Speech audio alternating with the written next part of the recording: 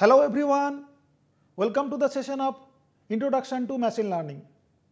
Today we will discuss the basic overview of machine learning, the basic concept of machine learning, and what are the different features that people study as a part of machine learning techniques that also will study, and where it is used specifically in the business domain.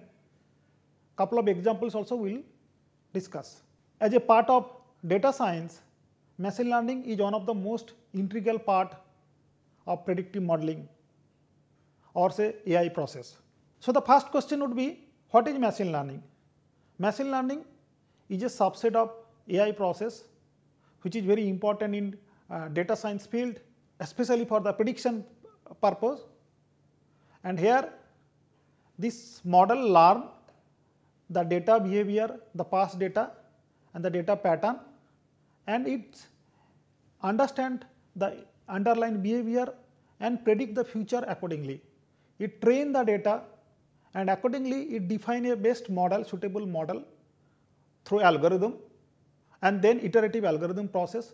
But let us see the basic one of the important aspects, like it focuses on algorithm that learn and improve from the past data and mimicking the human learning and increase the accuracy over a period of time. Because the more data comes into the system, the machine behave better based on the data pattern and predict effectively. So, the more data, new data comes to the system, it becomes more accurate based on the prediction model.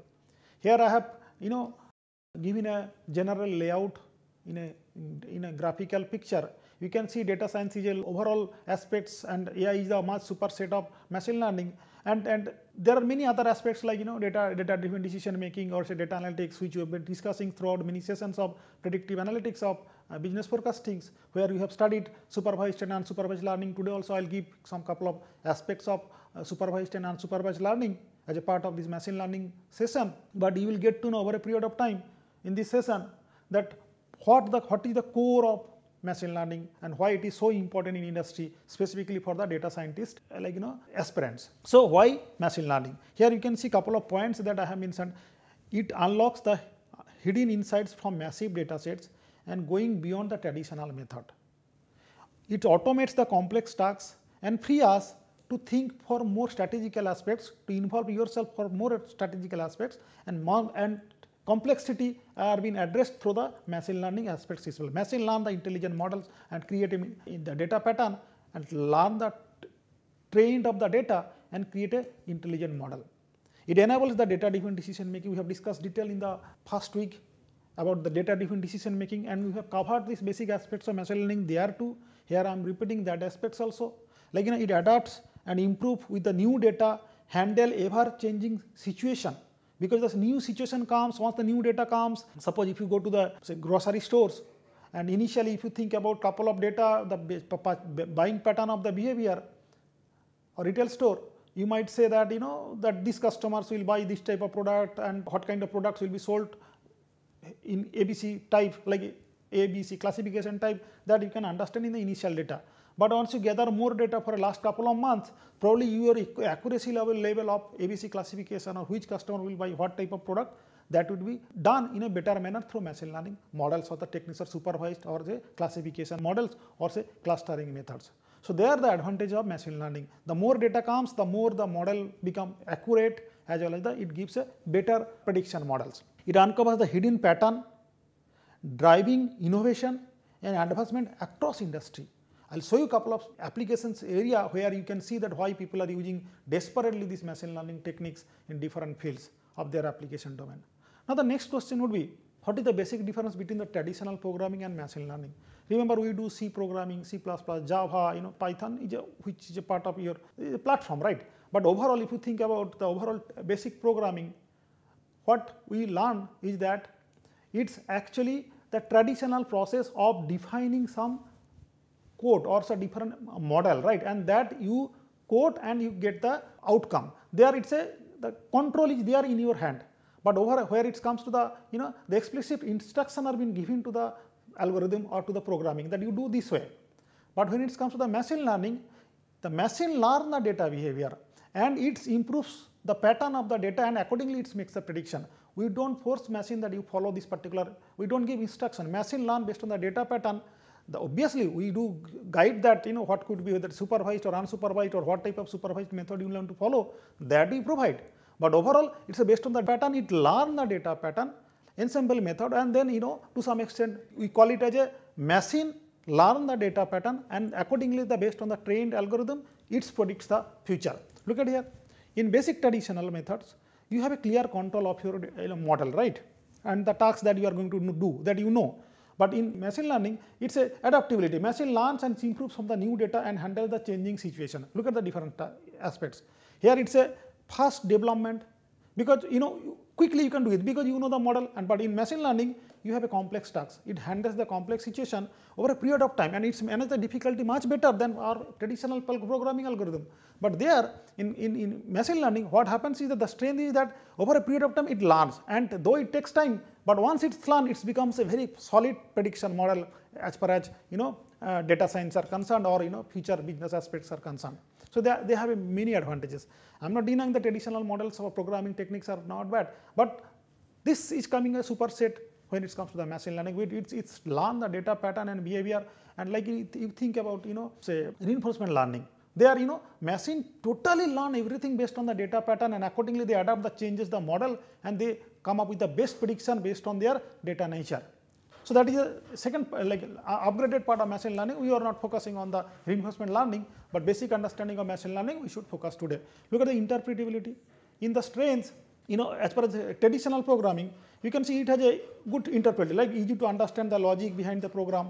But when it comes to the machine learning, you can think about it makes the data driven predictions without explicit programming. So it has a better prediction power, but interpretability is concerned, this is easy. But here, making the interpretation of your model to some extent complex, but over a period of time it becomes a structure algorithm, right. Here you can see the traditional graphical difference of traditional programming and the machine learning programming. You can see here it's a data and the program that you fetched, and accordingly machine give the output based on your model or algorithm.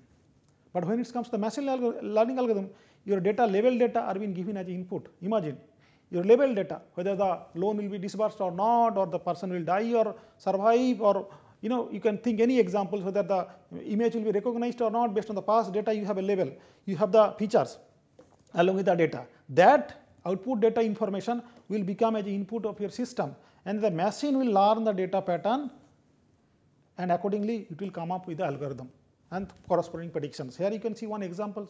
Here suppose customer buying behavior, you have the data, and the machine learn the pattern based on the data, and some input data based on the, once the structure is ready, you can think about new data with the training and testing, which I will discuss today, and then your model will learn the data behavior, and it will come up with the predictions, whether the customer will remain there, loyal customer or not, or is a fraud customers, or who is buying most grocery products, whether women are buying more grocery product or men are buying, where they are cancelling more. All these things you can do based on the machine learning predictions.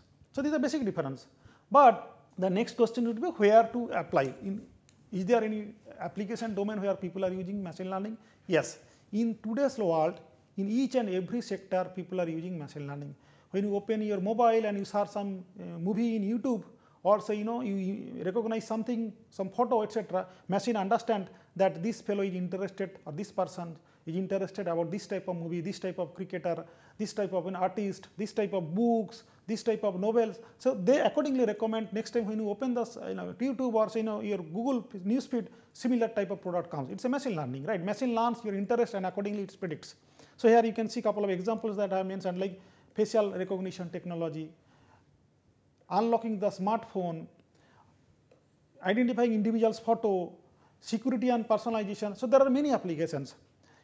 Recommendation system, self-driven car, different type of music generation. Through machine learning techniques, you can generate different type of music, tunes, and you can do the fraud predictions. Here are a couple of points I have mentioned, but here you can see a couple of industry-oriented applications I have mentioned, like stock market trading. You can apply their fraud predictions. Visual personal assistant, spam, whether the mail is a spam or the genuine mail. That filtering process can also be done through machine learning based on data pattern. Like hello good like greetings kind of word, it comes in the headline and the subject line, people might sometimes think that the system might sometimes think that it could be a spam email. So based on the data pattern, the different type of mail comes, the system understand, the machine understand which mail is spam, which mail is a genuine mail. So accordingly it categorize and it's put the email into different boxes. So self-driving cars, which are the most application area of machine learning, people are using it, right? So product recommendation, tariff prediction, speech recognition, image recognition, automatic language transactions or translation.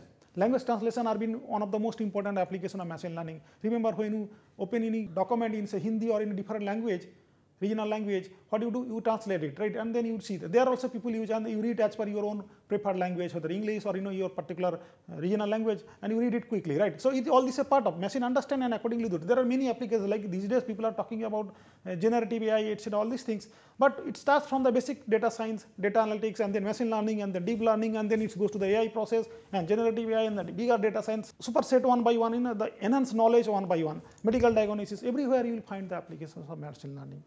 These are the basic understanding that why it is so important and where you can apply. But today, since I told about that it will be a basic overview session on machine learning, I will give the basic couple of features of machine learning and couple of different type of machine learning technique, and three, four popular topic I will discuss through examples. Let's see. First, the common terminologies used in machine learning. Understand these couple of terminologies which are very important, which will be helpful to you to read when you go to the deeper syllabus of machine learning, and if you take a detailed course of machine learning, you need the basic understanding of machine learning terminologies, right? So this couple of slides you will understand the basic terminologies when you enter into the specific model in detail. For example, first is the data. Definitely it is the source, it is the oil, right, of your model, so of your training system. So you need the raw material for any production planning, right, or any system to manufacturing system to produce. Similarly, here also you need the data which will be your oil to train the machine, to train the model. But that data can be structured in a tabular format or column wise effectively given, or it can be unstructured also, like text, image, or different type of comment people use in different Facebook or in the social media or say Twitter. So there are different unstructured data there. You can categorize them, you can classify them using the techniques of machine learning and AI, and then you can classify that. So first point is the data source, right? Authentic data source which you required as the initial input to your machine learning model. From there your machine learning techniques will start.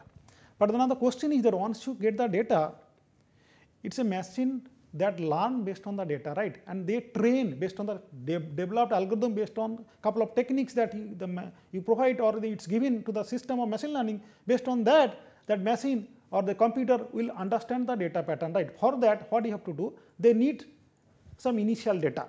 We call it that as a training data. Suppose you have a list of data, say this much of data. So this say 75% will keep as a training data, and then based on that you develop, the model will be developed, right? Model will understand and the pattern will be whether it is supervised, unsupervised, or whether you want to do a classification or clustering or random forest, whatever you want to do, that first will be done, or a decision tree first will be done based on the say 75% of training data. So once the model is developed, then you need to do the testing. That developed model or algorithm will be now tested based on this test data. Maybe 25% you can keep for your suppose, or say 80% you can keep here and 20% you can keep for testing purpose, or 90%, 10% depending on your choice and the decision making or the management requirement. So this is called two aspects of data division. One is the training data, another is the test data. Now the next point is the validation set. What is the validation set of your data? It's actually, there are many ways people define this analysis. You take the raw data into two parts. First say training data, and next say testing data, right? Test part that I told about, say 25% and say 75%. Now among the training data, sometimes what do people do, among the training data, sometimes people do divide into two parts. One, this is again your training, and this is a validation. First you validate your model. this also you can divide into two parts. Once that is done, like develop your model with say another percentage of data, say another 75% of it you can take, another 20% you can keep as a validation part.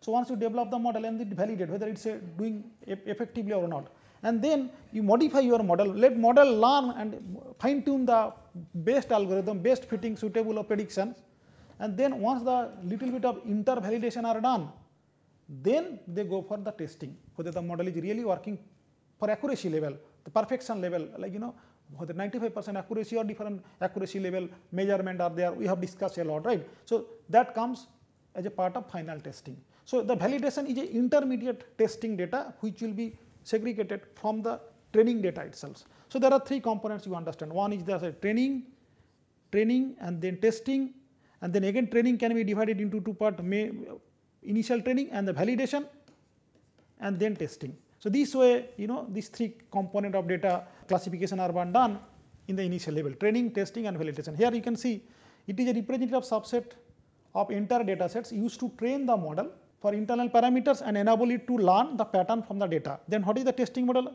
Unseen data, sometimes people call it unseen data also, or the next remaining that this 25%.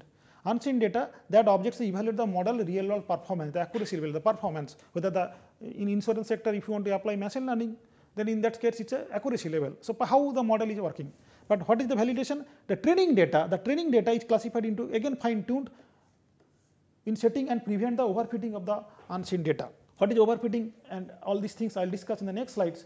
But let us see, once you understand the three aspects of data division, training, testing, or say training, validation and then testing, then it comes to the features. What is the features of the data? Features of the data are nothing but suppose you have a data sets and suppose it is ID of the data and they say it is a label data and then couple of features. Features one like age, different type, whether man, woman, and the kind of the academic career and all these things, different data sets are like there, right? Different features are there, or columns are there. So all these called as a features, characteristics. Based on that you define your label, whether the customer is a loyal customer or not. So label is a specific output cell, or you can say the final performance measurement of your model, which you are not touching. You are to some extent you are using it as input data to train the model, but that is your final performance measurement, right? But there are many other components, you can say the input data sets or unlabeled data, we call it as a characteristics of the features data. Based on these features we define our model, train our model, the machine learning algorithm comes to finally see the performance of your label data, see the performance of your label data, so the second one say label data. So this is what featuring, like there is another topic called feature engineering, we are not going to on that part. This is the characteristics or say features of the data, described data. Then algorithm, which you develop, the model develops a specific set of instruction used to train the machine learning model. Different algorithms are suited for different tasks, right? They based on the situation where sometimes you use say linear regression, sometimes you use say logistic regression, sometimes you use decision tree, sometimes you random forest, sometimes you use K-means clustering. So different support vector machine, random, the different techniques, principal component analysis you use based on different suitability and the data requirement, right? Then model, a representative of the learning knowledge from the data, which is actually the final version of your outcome of your model, that this is my structure, this is my decision support system, you use it for your company or for your data sets. So this is what overall initial terminologies of machine learning. Then we will go to the next level of understanding of terminologies, common terminologies, the label part, which I have already discussed. Label part is the most important part of a data sets of machine learning. Suppose this is your label, and these are the characteristics, features, right? These are the features. Whether you will buy or sell the stocks, or you will buy or leave the store. These are, your label. This is the final decision, recommendation, right? The person has heart disease or not. Remember the examples that we have discussed in different sessions. So these are the label, but there will be features, right? Different characteristics will be there. So this based on these characteristics data sets, we will decide the label as output or say decision making performance. So that is called label, a category or the value associated with the data point used in supervised learning tasks. That is the supervised learning that you are trying to supervise. Okay, and label provides the ground truth for the model to learn from. Remember, this is the ground truth. Based on that, your final entire prediction or the performance of your model will work. This is also one of the part of your data sets, but we are defining that as a label. right? That would be like, when you define a regression, say y equals to say mx plus c, your c and y, x and y both are data set, right? But here y is your output data, right? Supervised data that you are predicting, that is your mean value. So here also we consider this y as one of the level. Sometimes we define as a value, sometimes we define as a yes no binary kind of decision making. So that can be defined in a different manner of supervised learning, right? Like if you go to logistic regression, then it's y is a value. But if you go to logistic regression, this will become a binary value, yes or no kind of thing. Y will not consider the direct value, you will consider some probability. In the next session, we will discuss detail of logistic regression. You will get to know more detail about it. Now prediction. Prediction is the outcome, the forecasting value from your trained model. Evaluation, the performance measurement of your model, right, based on the unseen data, test data, not the training data. This is the test data. This is your test data. And this model or you have developed, the model you have developed, that is from the training data or say training plus validation data. Look at that, I have discussed in the previous slide. Now the three more component, that is called overfitting, or three characteristics: overfitting, underfitting and cross validation. Very important terminology in machine learning. Overfitting are nothing but, suppose you have the two data set, right? Say training data and you have a test data, right? So two type of data, you have classified the data, say 75% or 80% here and 80% here and 20% you have kept for the testing part for final, whether the model is performing best or not. Now this training data, the 80% training data you have, and you have based on that you have developed a learning model, algorithm model, and you have developed your structure, right? There, in case you are based on the training data, if your model perform well, but when you use that model, the machine learning algorithm, with the test data, your model does not perform well. So in that case, we call it as a overfitting. Look at here, a phenomenon where a machine learning model become overly focused on the specific details and noise presence within the training data. This leads to a model performing with the training data very well, but for the testing data, it does not provide efficiency effectively. But for training data, it looks very good, but become very poor performance when it's used the test data or unseen data. Underfitting means whatever the algorithm you have developed or the model you have trained or the outcome has come, not suitable at all, not for even training data, not for even testing data. This type of algorithm failed to develop a structure, therefore we call it is a failed machine learning model, or say the process is failed, the algorithm is failed. So we call it underfitting model. Then the cross validation. This is very interesting. Remember, I told about the data into two parts, training and testing, right? Sometimes what happens now, or there are another two component called training, sub-training you can say, and the validation, right? Validation. So when you divide the data into two parts, say training and the validation, you have divided this say 90% from the first and the 10% from the last, right, as a testing or say validation. Now what you do, you change the data pattern, like do random sampling. Suppose now you take the first 10% as your testing and the remaining 90% as your training, and then you take from the middle. So sometimes if you do this random shuffling and you do the analysis of training, testing and validation, and what happens over a period of time, your model becomes very like an ensemble model becomes very strong over a period of time, and it becomes a generalized structure of your machine learning algorithm. So this is called cross validation. The validation part are done not only from the initial data. It's like you want to say study say sample of data, which party will win for the upcoming say general election. In that case, what do? You take a data sample that you have collected from the people directly, say, and then you divide who could be your say training data and who could be the testing data, and then you come up with a prediction, and then you validate it. Then again you change the sample, and then you put a different set for the testing, different 10% or say 20% for the testing. Then you do again the prediction, and then again change the data. This way, this entire process of iteration are called the cross validation. A statistical techniques to use to evaluate the model performance, mitigate the overfitting part that we have discussed, overfitting term, which model is most suitable, because sometimes in overfitting model, training model provide a good outcome, but testing data does not fit the suitability of the model. In that case, this process, this cross validation helps you in overfitting the situation. The data is divided into multiple folds, with each fold uses the training and validation in turn. In each fold, in each iteration, this provides a more robust and generalized estimation of the model performance. I believe it is clear to you. Now, once you understand the basic terminology, let us come to the classification, the types of machine learning problem. Here, I have mentioned the two types which are most popular, which are common in machine learning models or methods. One is called the unsupervised learning, and the second term is called the classification are called the supervised learning. In unsupervised learning, there are many methods. Remember, in unsupervised learning, you don't have a dependent variable, you don't have a labeled variable, right? All features data are there. Based on that, you classify the data.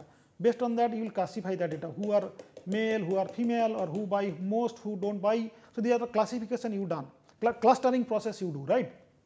Through factor analysis, through support vector machine, linear discriminant analysis, through singular value decomposition, and there are different dimensional reduction methods are there, association rules are there, text mining process are there. So all this falls under clustering process, grouping process. Then the another part of machine learning is the supervised learning, where you have the dependent variable, you have the label variable. There you train the model and you make a prediction, right? In that case, there will be a classification method like logistic regression, decision tree, random forest. Today I will give the basic definitions with examples of each of them.